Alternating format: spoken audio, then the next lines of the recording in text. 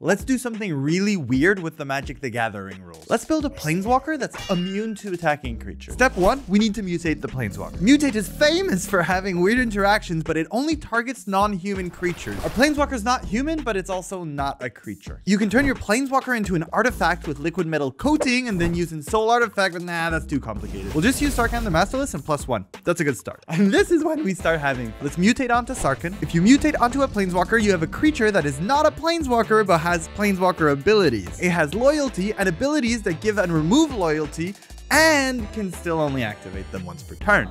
But if the creature takes damage, it doesn't lose any loyalty counters because it is not a Planeswalker. We did it! Just let us know in the comments if you want us to solve more Magic problems with convoluted rules.